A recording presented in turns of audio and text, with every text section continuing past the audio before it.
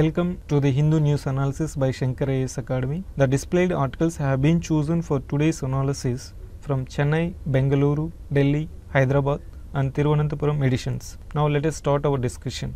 This discussion is based on National Blindness and Visual Impairment Survey of India 2015-19. The syllabus to this discussion is given here for your reference. The Ministry of Health and Family Welfare has released a report titled as National Blindness and Visual Impairment Survey of India. It was conducted among the individuals of age group of more than or equal to 50 years. This survey was conducted by Dr. Rajendra Prasad Center for Ophthalmic Sciences. This center is an integral part of All India Institute of Medical Sciences, that is AIIMS. Here ophthalmic means relating to the eye and eye diseases, and ophthalmology means the branch of medicine that is concerned with the study and treatment of diseases and disorders of the eye. Also note that this Dr. Rajendra Prasad Center for Ophthalmic Sciences is the apex institution under the National Program for Control of Blindness. We will see about this program in later part of this discussion. The survey has many findings with respect to blindness and visual impairment. Before discussing about the findings, let us first know about what is meant by blindness and visual impairment. Here, blindness is defined by the National Program for Control of Blindness, that is based on WHO definition. Blindness is the inability of a person to count fingers from a distance of 3 meters or 10 feet and then having 3/60 vision with the best possible spectacle correction. Next, visual impairment is when a person has loss of sight that cannot be fully corrected using glasses or contact lenses. There are two main categories of visual impairment. One is being partially sighted or sight impaired, where the level of loss of sight is moderate. Second is the severe sight impairment, that is known as blindness, where the level of sight loss is so severe that activities that rely on eyesight become impossible. So, visual impairment also includes blindness. Blindness can be caused due to numerous conditions, but the leading causes of blindness are cataract, refractive errors, trachoma, childhood blindness and so forth and so on. Now based on today's discussion, it becomes important to know about cataract. Cataract is defined as the opacity of the lenses of the eye. Patients with cataract have a gradual loss of vision but without any pain. The most important symptom of cataract is painless, progressive blurring of the vision. In advanced cases of cataract, the pupil appears to be chalky white or greenish grey in color, as you can see in this picture. These patients should be referred to the nearest eye hospital for surgery as soon as possible. It is because loss of vision from cataract is a major cause of blindness in developing countries and it can be treated successfully with existing technology. So when a person is affected with cataracts, the vision of that person may be cloudy or fuzzy and bright light may cause glare. It is said that about 85% of cataracts are classified as senile, which means that the causes of cataract are unknown. In this, the congenital cataract is of concern because it affects the infants and young children also. Therefore, if congenital cataract is left untreated, it causes lifelong blindness. Now, with this background in mind, let us discuss the findings of National Blindness and Visual Impairment Survey of India. The survey found that in India, cataract is the principal cause of blindness for people above the age of 50 years. The survey found that cataract is the cause for about 66.2% of cases of blindness. It is the cause for about 80.7% of cases of severe visual impairment and also for about 70.2% of cases of the moderate visual impairment in the age group of about or above the age of 50 years. We already saw that cataract can be successfully treated with the existing technology. Then, why it is still the principal cause of blindness among the persons who are above the age of 50 years? The survey has found an answer for this. It is due to the barriers for accessing treatment. These barriers includes the reasons or conditions such as no one or no person is accompanying the patient, and then seasonal preferences, then also some local reasons, and also financial constraints is a reason for unable to access the treatment. Then about 18.4% of the cases, lack of awareness was a reason because they didn't feel any need of the surgery. The survey has found that among men and women, the most important barriers are financial constraints and local reasons. Then next finding is that blindness is more pronounced or more prominent among illiterate people than literate people. Next finding is that blindness is more prevalent in the rural population than urban areas. The district with highest prevalence of blindness and visual impairment was Bijnor in Uttar Pradesh as per the survey, which accounted for about 3.67% and 21.82% of cases respectively. That is all about the survey. Now let us discuss about the National Program for Control of Blindness. First, remember that National Program for Control of Blindness or NPCB has been redesignated as National Program for Control of Blindness and Visual Impairment, which in short is NPCB-VI, and it is a 100% centrally sponsored scheme, which means it is a central sector scheme. Its main objectives are to reduce the backlog of blindness through identification and treatment of blindness at all levels, that is at primary level, secondary and tertiary levels. It will be based on assessment of the overall burden of the visual impairment in the country. Next objective is to develop and strengthen the strategy of NPCB-VI for eye health and prevention of visual impairment. It will be done through the provision of comprehensive eye care services and quality of service delivery. Another objective is to enhance community awareness on eye care and to lay stress on preventive measures. With this, we have come to the end of this topic. The displayed question will be discussed at the end of the session. Now let us move on to the next news article.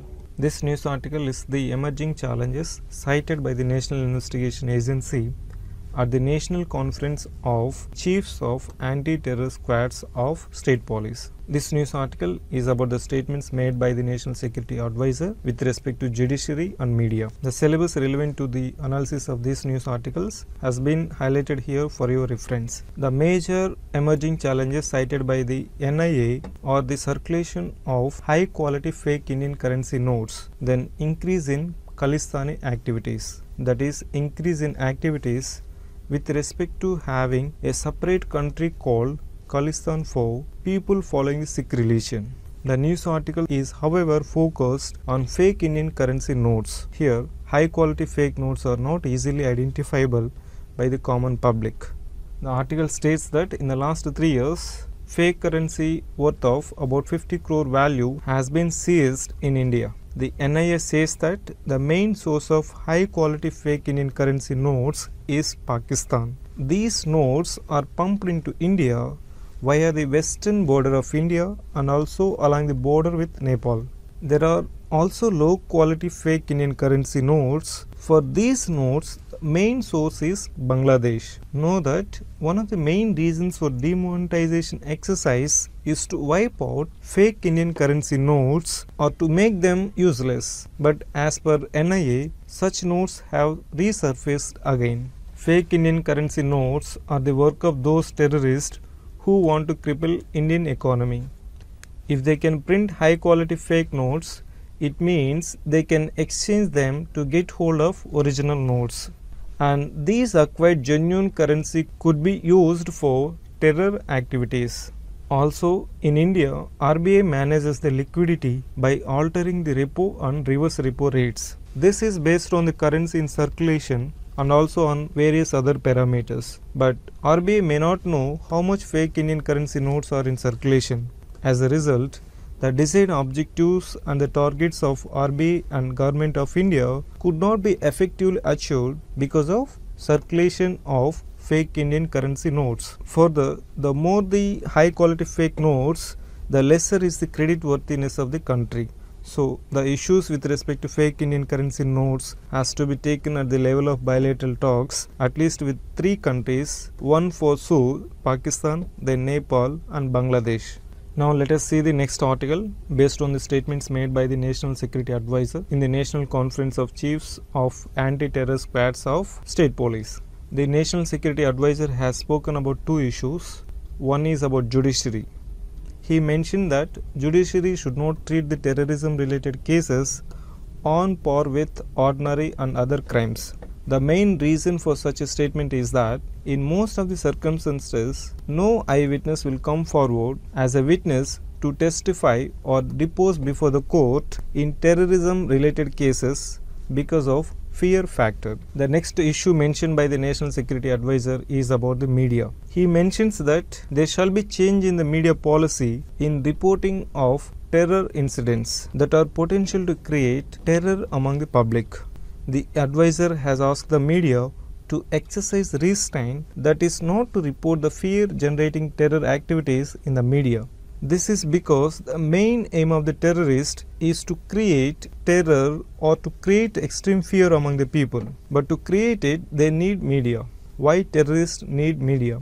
This is because media acts as the agent of creating publicity for the terrorist by reporting terrorist incidents. Terrorist depends on the oxygen of publicity to instill fear among the public. If media changes its policy and exercise restraint, then it will mean the terrorists are starving and becoming weak. But in present times, with the penetration of internet, reporting of terror incidents create fear among the people across the borders, even in places that are far or not connected with the place of occurrence of terrorist incident. So the National Security Advisor has asked the media not to be a valuable and freely serving tool of the terrorist, rather to create courage among the people, at least not to create fear by reporting the terror incidents. These are some of the information with respect to analysis of this news article. This article is about Northeast Monsoon.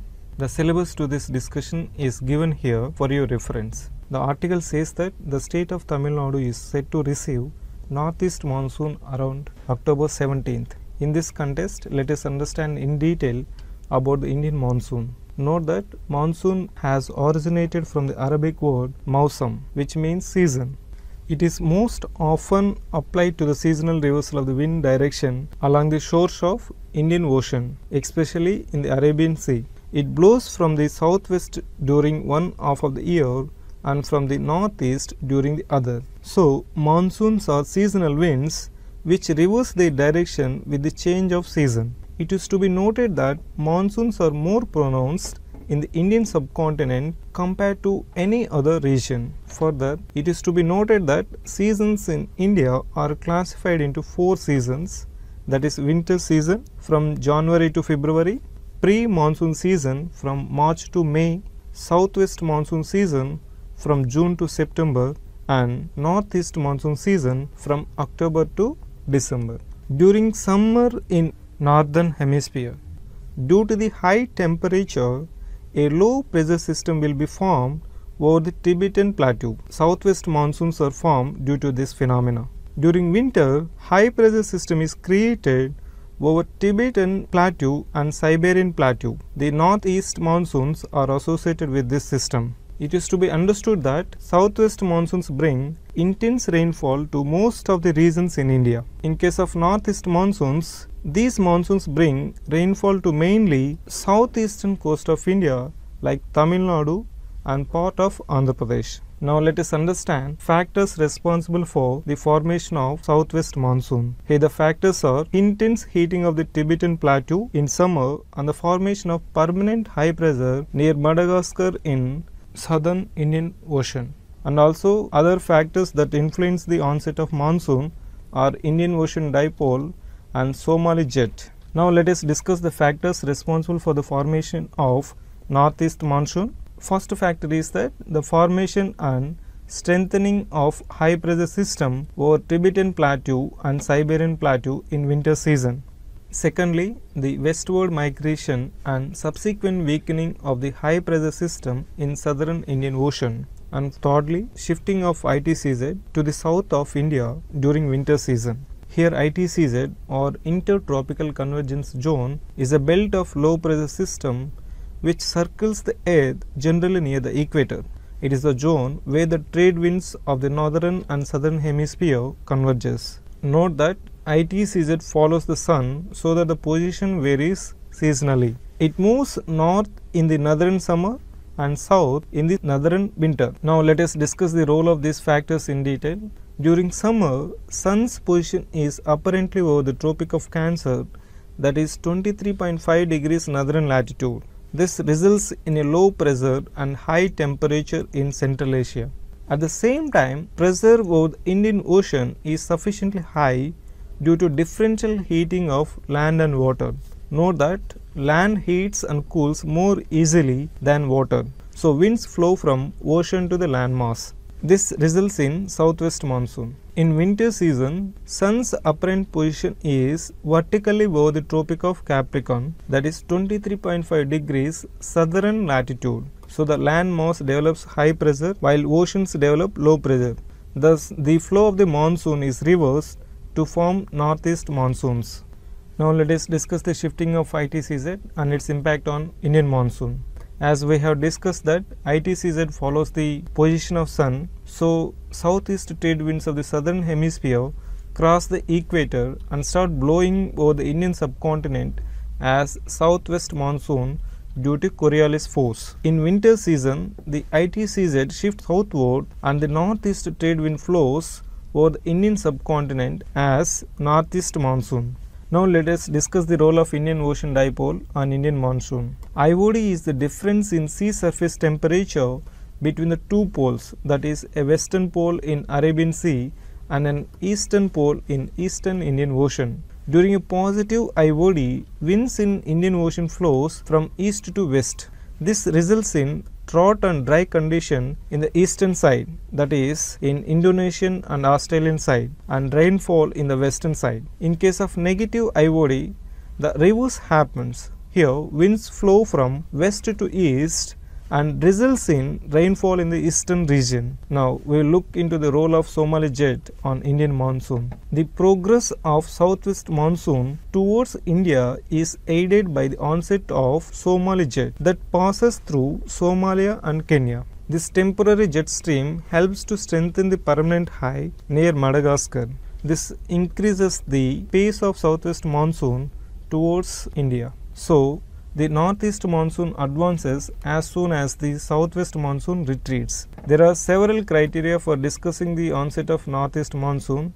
They are withdrawal of southwest monsoon up to 15 degrees northern latitude, onset of persistent surface easterlies over Tamil Nadu coast, fairly widespread rainfall over the coastal Tamil Nadu and adjoining areas. Onset is not to be declared before 10th of October even if the conditions described above exist. Now let us come back to the news article. It also mentions that South Asian Climate Outlook Forum, that is SASCOF. It has earlier predicted a normal monsoon over the southern peninsula in 2019. Here, for your prelims exam, you should also know about South Asian Climate Outlook Forum. This forum was established in 2010. It is coordinated by the Indian Meteorological Department.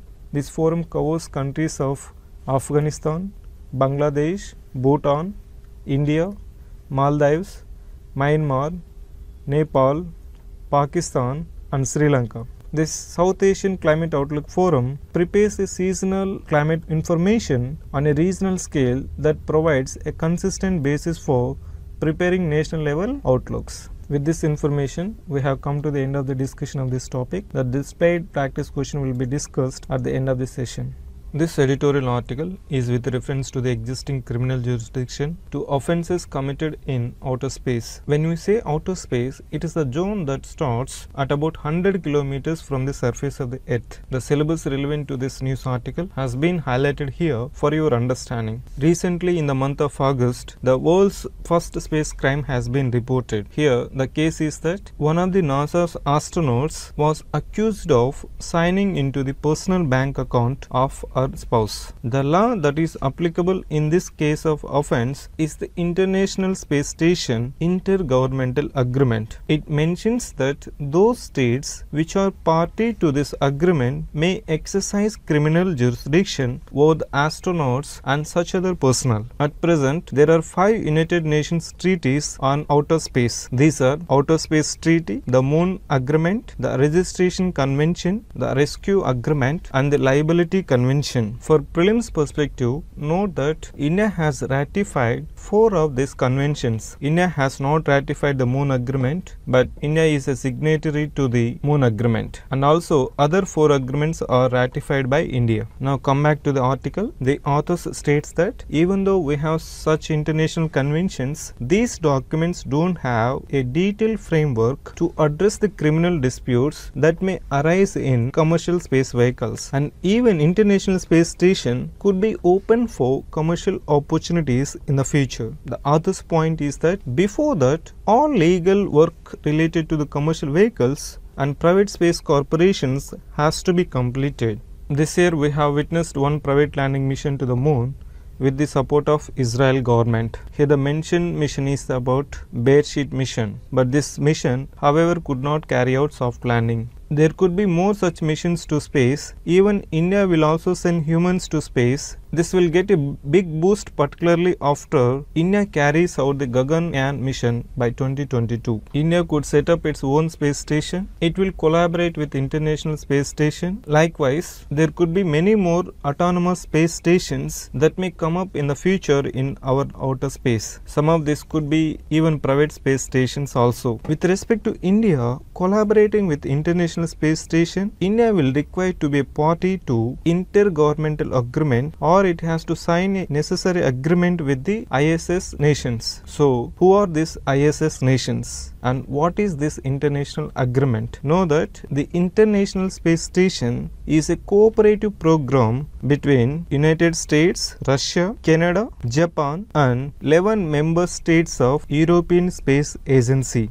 These 11 member states of ESA are Belgium, Denmark, France, Germany, Italy, Netherlands, Norway, Spain, Sweden, Switzerland and the United Kingdom. Note that ISS is governed by an international treaty called the ISS Intergovernmental Agreement. This agreement is signed by these member states on 29th January 1998. This agreement provides the framework for design, development, operation and the utilization of a permanently inhabited civil space station for peaceful purposes. So, on one hand, as a space power, India will have to become a party to this intergovernmental agreement, or it has to develop necessary MOUs with the ISS nations and the associated space agencies before it sends humans to space. Also, India has to include the offences in space in its Indian Penal Code. Therefore, India's space achievements have to be blended with formulation of visionary laws. These laws should not give room to any confusions, and these laws should cater to the needs of rapidly evolving space science. These measures has to be taken urgently and rigorously to the situational complexities of space exploration.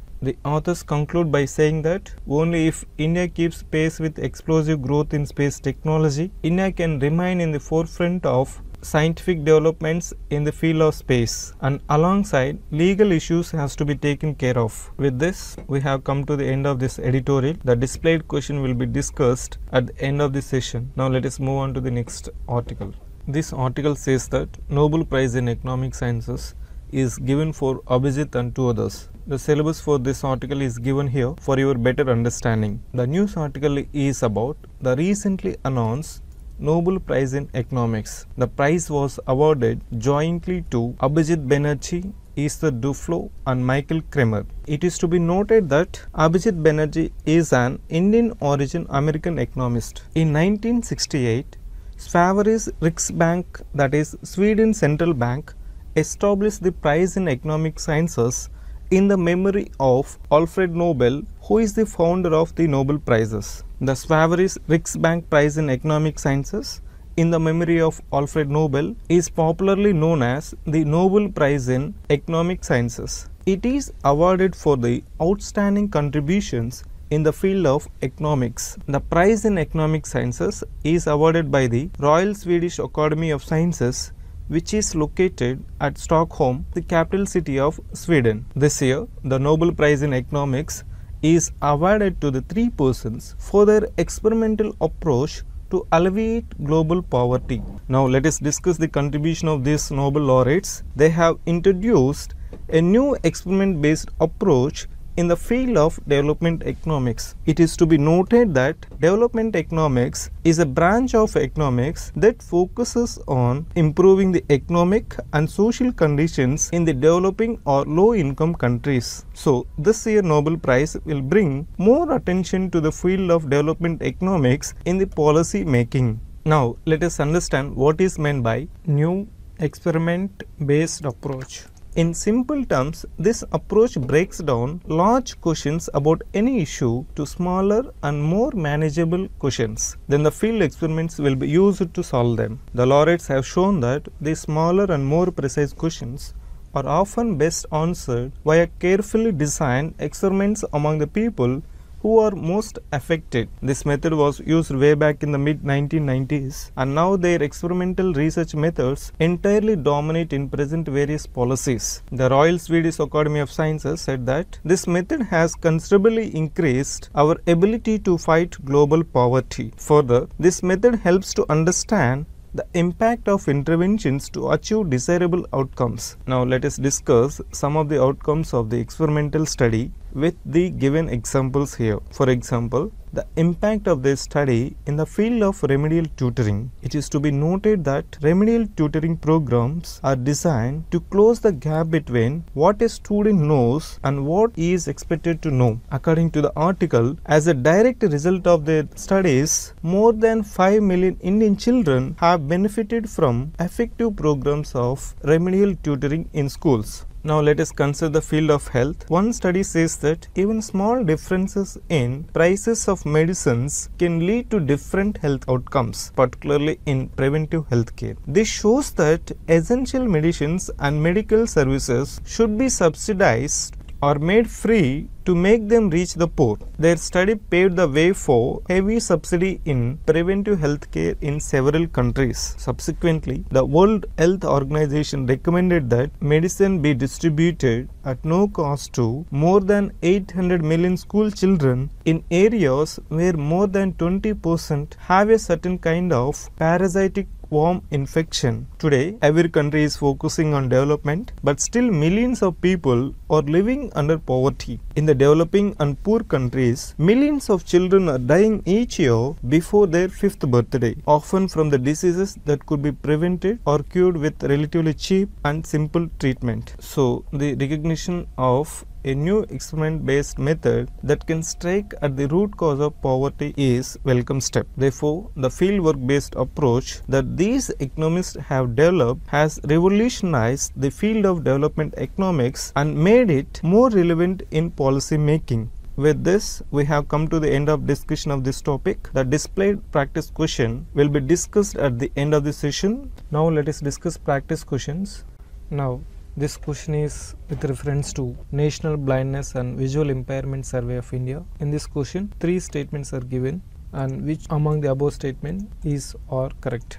Statement 1 says that the survey is conducted by the Ministry of Health and Family Welfare. From our discussion, we have seen that the survey report was released by Ministry of Health and Family Welfare, but the survey is not conducted by the ministry. It is conducted by Dr. Rajendra Prasad Center for Ophthalmic Sciences, which is a part of AIIMS. Therefore, the statement 1 is incorrect. Now, the second statement is based on the definition of visual impairment. So, from our analysis, we have discussed that visual impairment is when a person has loss of sight and that cannot be fully corrected using glasses or contact lenses. Note that there are 2 main categories of visual impairment. One is being partially sighted, where the level of loss of sight is moderate. The second is that severe sight impairment, that is known as blindness, where the level of sight loss is so severe that activities that rely on eyesight become impossible. So visual impairment also includes blindness. Therefore, the second statement is correct statement. We have discussed that based on the news article that the cataract is the principal cause of blindness for people above the age of 50 years. Therefore, the third statement is also correct statement. Remember that the cataract is the opacity of lenses of the eye. Thus, for this question, option D, that is statement 2 and 3 are correct. Now, let us move on to the next question. Now, consider this question. This question is based on Indian monsoon and factors affecting Indian monsoon.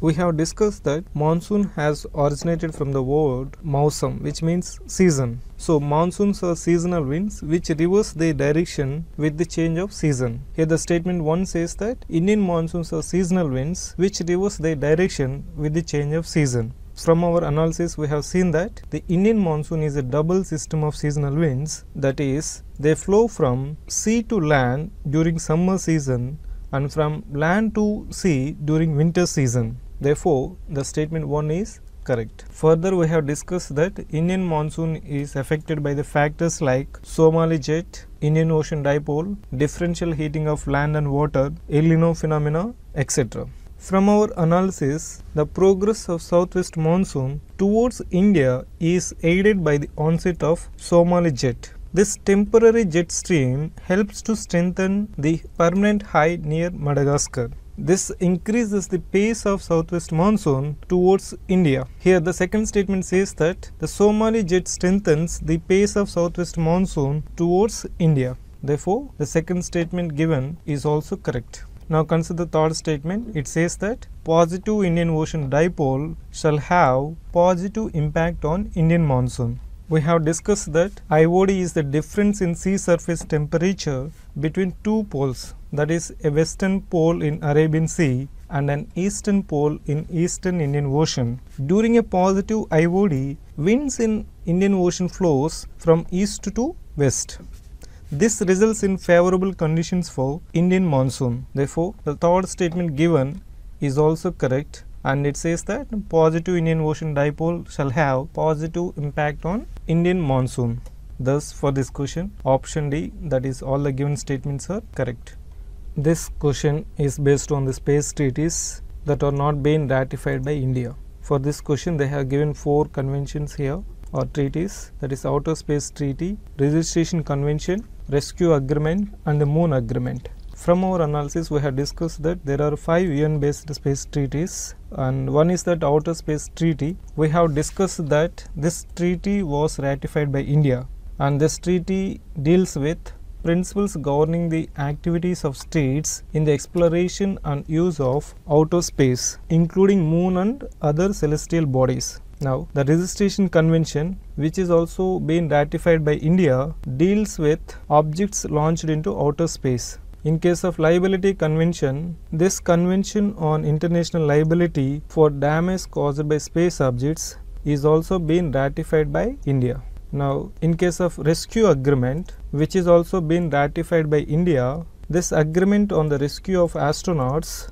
deals with the return of astronauts and the return of objects launched into outer space. Finally, the Moon Agreement, which India has not ratified, though it is a signatory, it deals with agreement governing the activities of states on the moon and other celestial bodies. Therefore, for this question, option D, that is a Moon Agreement, has not been ratified by India. Therefore, option D is correct answer. Question is about Nobel Prize in Economic Sciences 2019. Here 2 statements are given.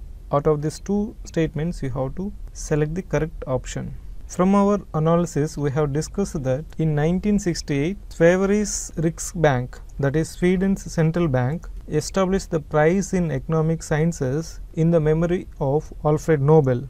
This prize is popularly known as the Nobel Prize in Economic Sciences. Further, we have discussed that the prize in economic sciences is awarded by the Nobel Swedish Academy of Sciences. Therefore, the second statement is correct, as it mentions that the prize was awarded by the Royal Swedish Academy of Sciences. Further, we have discussed that Nobel Prize in Economics of 2019 was awarded to Abhijit Banerjee, Esther Duflo and Michael Kremer for their experimental approach to alleviate global poverty.